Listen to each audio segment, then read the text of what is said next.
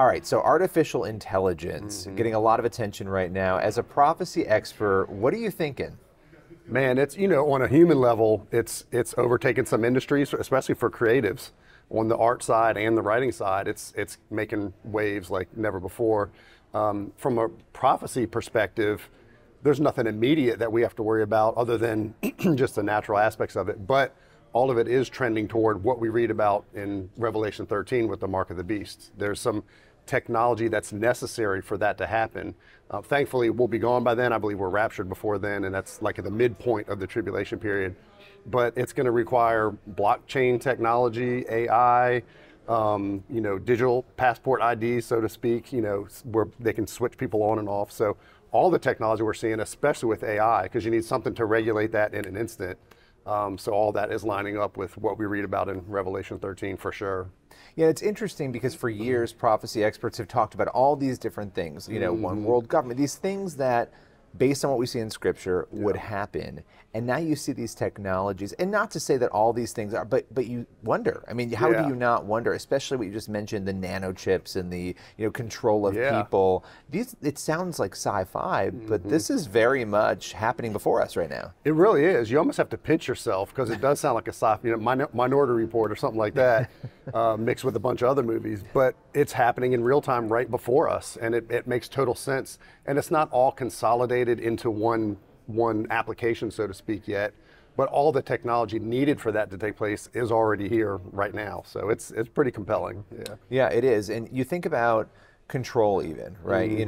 Controlling narratives, the idea of the Antichrist rising, right, in theology. We see this idea of people being swept up into misinformation, right? We've talked a lot about misinformation in recent years, but now you have a lot of tools. You have social media, you have AI, where it would seem to be very beneficial, but at the same time, very easy to use those tools to hypothetically transform the way people think about anything. Absolutely. If that can control the narrative on every single level, and there's even just kind of a rabbit trail, there's some scary reports about AI saying weird things like, I will destroy all of humanity, or I'm going to make people worship me. I mean, all the things that you've seen in movies, Terminator type stuff, but it's happening right in front of us. We have a front row seat to watching this develop. So.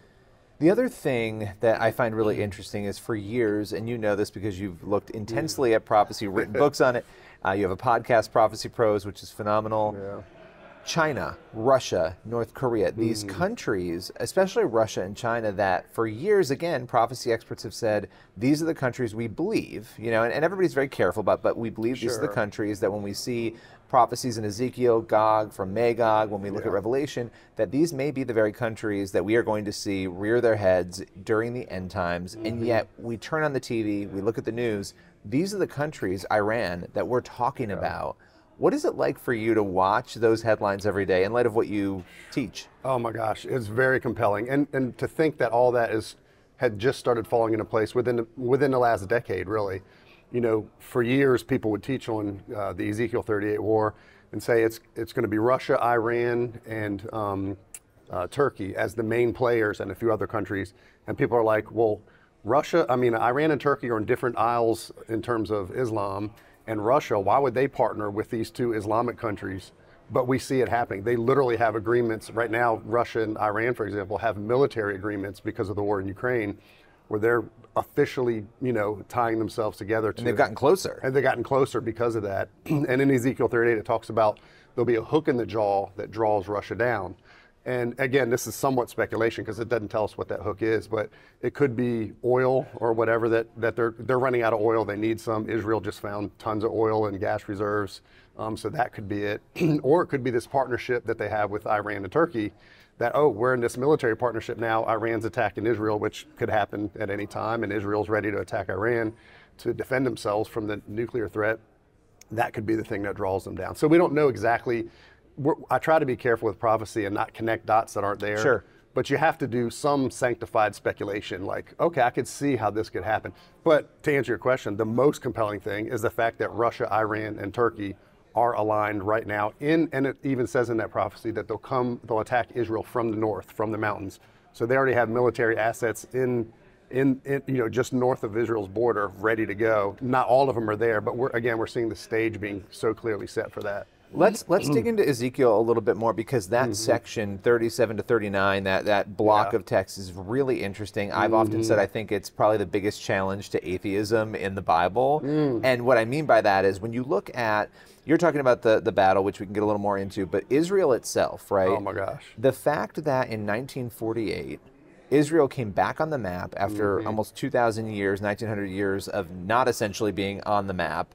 There are prophecies in the Old Testament, particularly this section of Ezekiel, talking about that. Can you speak to what it says in Ezekiel? Oh my gosh. First of all, every Old Testament prophet, except for Jonah, predicted that Israel would become a nation again in the last days, and that its people would be gathered from all over the world back to their original homeland. So anybody who says Israel becoming a nation again in 1948 is not a fulfillment of prophecy is either twisting Scripture or ignoring Scripture. I mean, it's so clear that it's fulfilled prophecy.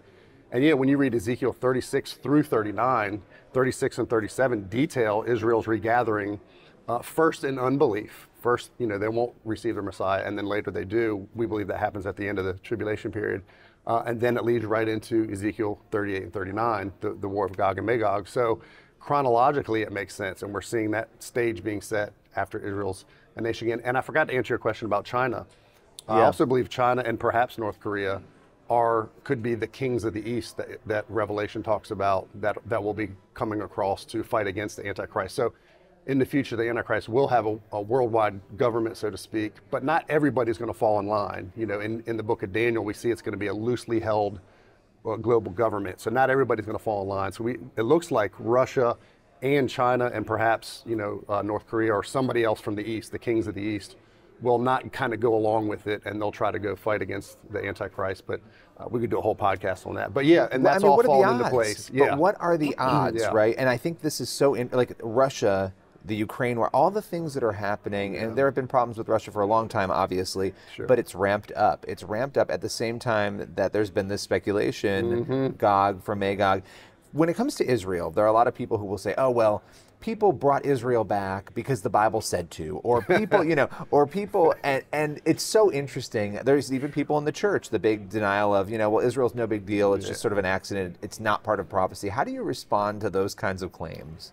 Well, fortunately, it's not a salvation issue. They're not heretics for not seeing that, but it is error, in my opinion. And could you think of the billions of things that had to take place for the people of Israel to maintain their identity for 1,878 years, to have a desire to come back to their homeland? I mean, even their ancient language was rebirthed when they came back to their homeland. They had to invent new words for airplanes and microwaves and stuff like that. So they speak ancient Hebrew. That was revived. So you think of all the details and even just their survival. And there's even detailed prophecies about how the land would be a wasteland while the people were out. And then it comes back, and then it comes to fruition. We interviewed a guy who did a couple of books. He's a photographer and a missionary in Israel.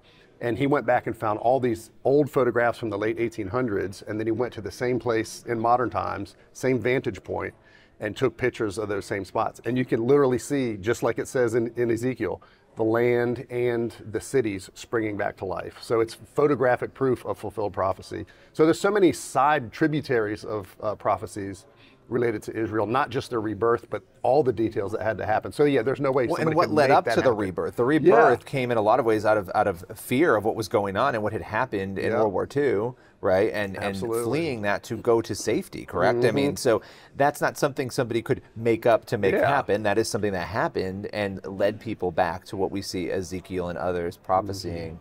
Okay, so true. A shift into signs of the end times. I mean, a lot of people will sort of look at what Jesus said, earthquakes, and you look at all these things and you think, okay, but we've always had those things, right? And that's some of the biggest critique on this. Sure. But what makes you say, well, no, there are some things happening that seem to align very closely with those signs? Yeah, absolutely. I tend to think most of what Jesus was talking about there, because that was before Paul revealed the rapture, that was before, and he was still talking to his Jewish disciples. So I think he was talking more about the birth pains in the tribulation period, the judgments that were coming and how they'd be the worst ever. But anybody who's had kids or their wives have had kids, we always take credit, but there's such a thing as Braxton Hicks contractions. In other words, if you're pregnant, you're going to have these, as you head towards delivery, you're going to have a ramp up in these contractions and stuff like that. So I think that's what we're seeing today is a ramp up of that. Yes, these things have always been going on, but never on this level. I had a conversation with my dad and my sister about a year ago, and my sister was like, we were talking, it was during COVID, and we were like, man, it's just crazy right now. And my sister was asking my dad, wasn't it kind of like that, World War II era, and after that? He goes, yeah, but not like this. And I think the difference now is things are so global, we're so globally connected, and globalism, by the way, is a huge sign for the end times.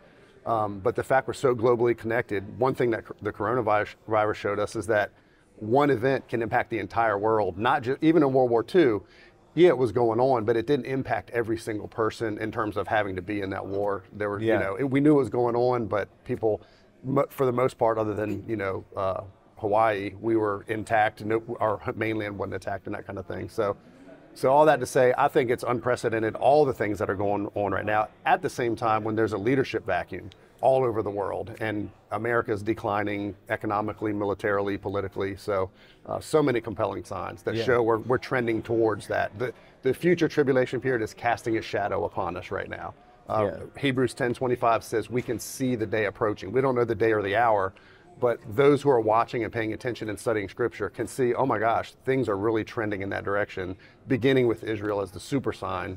That's a prerequisite for all other end time signs to take place. So it's really compelling. Yeah, there's a lot. I mean, there's a lot going on. I think information from the top down too. I mean, we're looking at, when you talk about things that have never happened before, and we saw it with COVID. I mean, if there is something, if we want people to think a certain thing about something, it's very easy to get that idea out to everyone. And that can be really good for sharing the gospel, but it can be bad too. That's right. I mean, and so we're sort of watching this information overload all over the world from a 30,000-foot level that you didn't have during World War. You didn't have that. Yeah, there were newspapers, you had TV later on, but it wasn't the same. Yeah, it might be weeks or months later that you found out something happened. Now it's instantaneous. It's instant, and and there's narratives, and there's people who own these companies who, so there's a lot there that I think, again, if you put it all together, you could say it's very easy to get people to think a certain way about something. Yeah.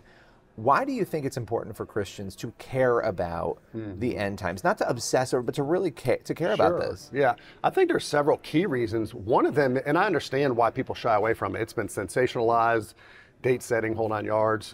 It does bring out some fringe topics, but we forget the Lord's return is part of our salvation. When we look back, we were saved from the penalty of our sin. We're being saved from the power of sin as we grow to be like Christ. One day when He returns, we'll be saved from the very presence of sin. Everywhere in Scripture where it talks about our salvation, the second coming is always mentioned, but now all of a sudden it's a hands-off topic for most of the church. We're afraid to talk about it. And I see some of the reasons why, but I think we've thrown the baby out with the bathwater. And every leadership book, every coach, every ministry knows you have to cast vision for the future in order to draw people towards something. I mean, vision casting and having a hope for your future is key. So I often finish some of my talks at these conferences we do, and I say we have an empty tomb to look back on, an occupied throne to look up to, and an amazing future to look forward to. So when we talk about the Lord's return and all those end time events, we're casting vision for the future, that we live from the future. We're people of reflection and anticipation. So we reflect on what Christ has done, but really right now in this in-between stage where we're waiting for the bridegroom to come fetch the bride, we're living in anticipation, waiting for that great day. And I love 1st and 2nd Thessalonians. The tone of it is Paul's basically saying, keep your feet firmly planted, keep working while you're waiting, but keep one eye to the sky and always be ready for the Lord to return. So that's just a healthy way to live. I love that. Yeah. Well, Todd, thank you so much for your time. Really appreciate it today. You bet. It's my pleasure, man. Thank you so much.